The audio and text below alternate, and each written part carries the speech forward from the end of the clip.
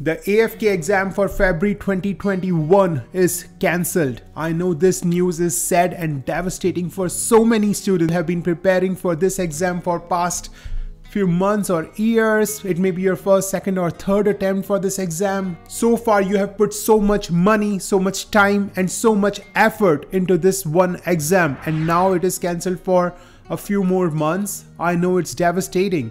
It is sad, but it is what it is. I have received so many comments and personal messages from you guys to know, okay, if dentistry is so hard of a path right now, what could be my other possible options? In this video, let's try to skip the DDS path.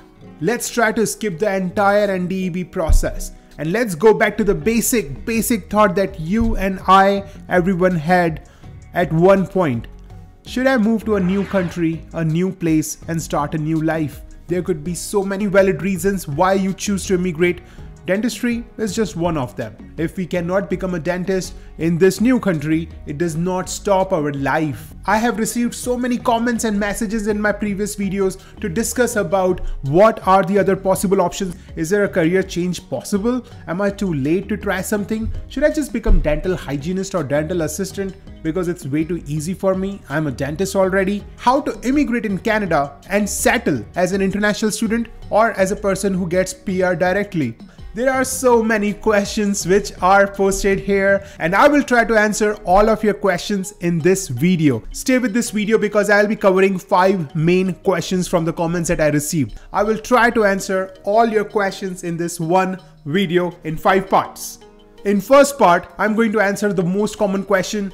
If I cannot become a dentist, should I try becoming a dental hygienist or a dental assistant? Which one is easy? Which one will let me become a permanent resident? Or which is good for international students? These 2 career options are amazing. But again, you should know so much information before you make this kind of decision. I will try to cover all the options, including colleges that offer these programs, tuition fees, immigration prospects, job prospects, salary ranges. So all this information would be right here in this video after this intro.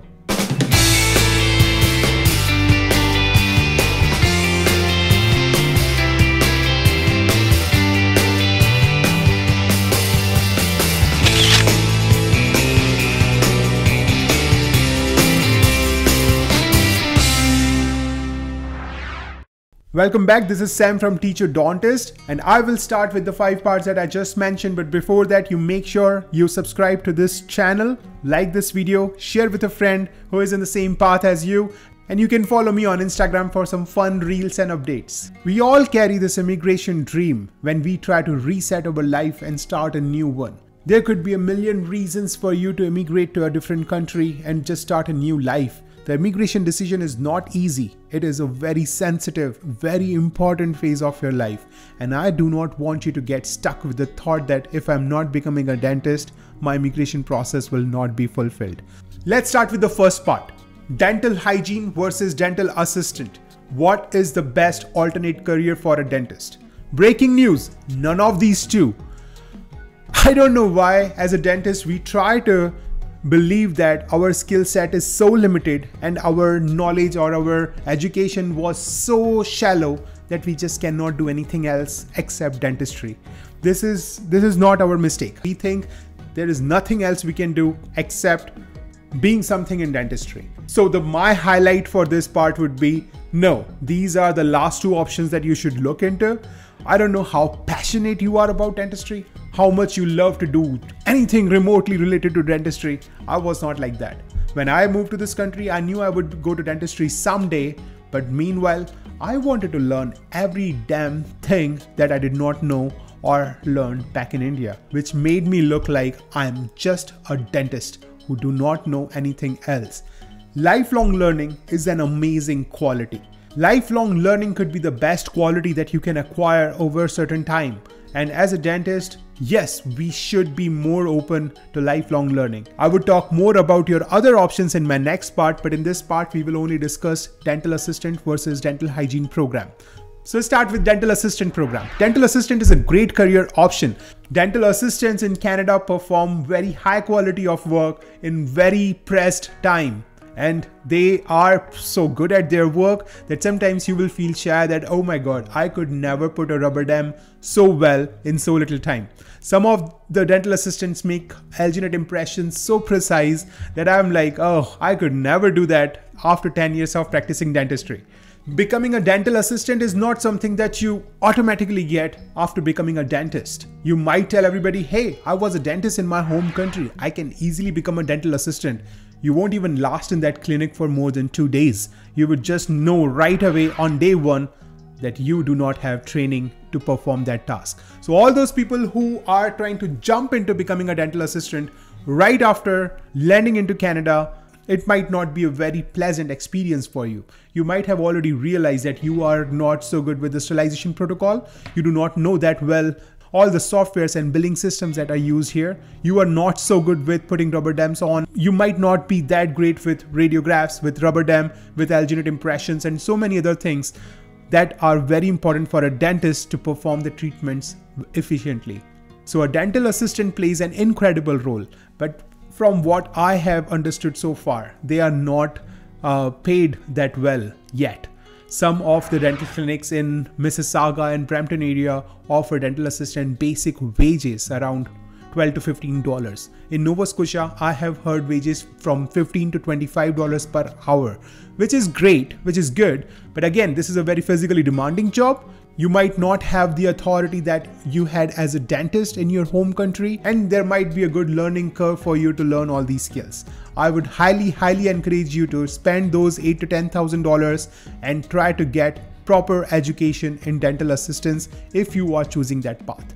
But once again, big question mark. Why do you want to be a dental assistant? Is that your dream? Is that a career choice that you were born with? Or is that the reason why you want to move to Canada? If not, stop using that one career option as the only career option possible. Try to look into other domains. If you don't have the skill, go acquire the skill. If you think your education is not enough to get you into another job, how about take some courses? How about put some effort, learn accounting? How about put some effort and learn some basic communication skills which will take you into other programs, other kind of careers? How about go and get some education on it? If you are not ready to get some education in any other field, sorry, you are missing out on becoming a lifelong learner, which is something a dentist should always be. Overall, it is a great career path. There are many colleges available throughout the Canada which offer dental assistant program. 3 important factors. Number 1, if it's a private college, there are many colleges in Mississauga, in Niagara Falls area, some other parts of Ontario, some parts of Alberta, and some parts of BC. These are privately owned colleges whose programs may or may not be accredited by the Canadian immigration programs. Now they are accredited by the provincial body. So yes, if you get into that program, then you will get a license to practice dental assistance in Canada or in that province. As an international student, if you take that program, you might not be eligible to get a postgraduate work permit. That brings me to the next problem number 3, that you might not be eligible for provincial nomination programs or any other immigration program. Dental assistant, as a sad news, comes in NOC, National Occupation Category C. This category is not eligible for provincial nomination programs in many other immigration programs. So you might not be successful to become a permanent resident with a dental licensing career. So these are some of the things that you should look into before making a decision. And so if I talk about dental hygiene programs, it is actually a very good career option if you want to settle into that kind of career. If you think that, yes, I would love to just not have so many things in my hand, but I would just love to do some oral prophylaxis, some radiographs, do some consultation, call my dentist, ask them to have a look at my patient again. Maybe there would be some checkup and I would be happy to go back home without any complication. Dental hygienists also have to do some local anesthesia. There are also dental hygienists who work specifically into orthodontics, pediatric dentistry, or some other specific fields. There is a lot of scope for dental hygiene. The pay scale is great. It starts from $25 to $35 per hour. For dental hygienist program, you may choose to go through a Bachelor's of Dental Hygienist degree program, or you can choose a diploma in dental hygiene. It is always either 2 years or 3 years program. If somebody is offering you less than 2 years program, run in the opposite direction. There are those private colleges who just want to give out those diplomas to people and not train them enough. Once again, same thing applies to dental hygienist program for international students. Please make sure that the dental hygiene program you have selected, the college which is offering that program, is recognized to grant you a postgraduate work permit. Now, for every 2-year program that you study in Canada, you get 3 years of postgraduate work permit. But there is an exception.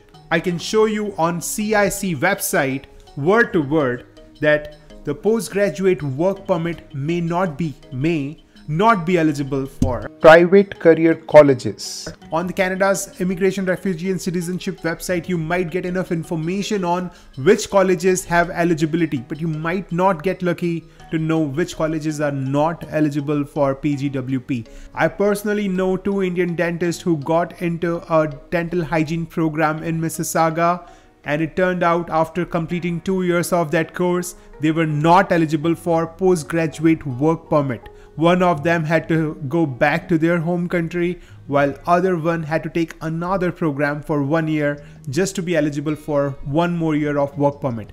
Such a waste of your precious time and efforts.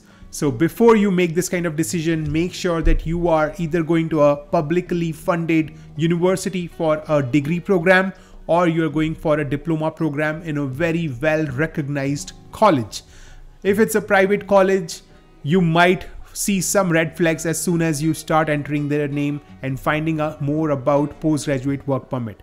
Always make sure that you get information in written. Every college have a student service advisor or a recruitment team. You can ask them this question clearly. After completing this 2 years program, do you think I will be eligible for postgraduate work permit from your program? I have personally called 4 or 5 colleges. 2 out of them clearly give me this answer that no, you will not be eligible for postgraduate work permit. So you do your own research and make sure you do not fall into any trap. 3 important points for both dental assistant and dental hygiene program. Number 1, females are still given more preference over male in both careers. Now, my very good friend is a guy, he's from India, Gujarat, and then of course he's very good dental assistant. His dentists just love him. While others always complain that guys are not getting jobs and girls are always selected. I teach at community college and I see this ratio very clear. I have seen Dalhousie Dentistry, School of Dental Hygiene, and yes, female ratio is super dominant. So for guys out there, it might be a little tricky getting a good job. That being said, if you are good at your work, if you are good with patients, if you can take care of children very well, and if you have good work ethics, then you know what? You will do great in either of those 2 careers. Point number 2, it does not give you any extra credit towards your DDS program. These 2 career options do not make your path towards dentistry any easier at all. Either of these 2 career paths are not going to give you a big support towards your DDS dream. It might be easier for me to clear AFK exam. Sorry, breaking news, that's absolutely incorrect information. Rather, you are slowing down your process towards dentistry by studying something else but pursuing some other program.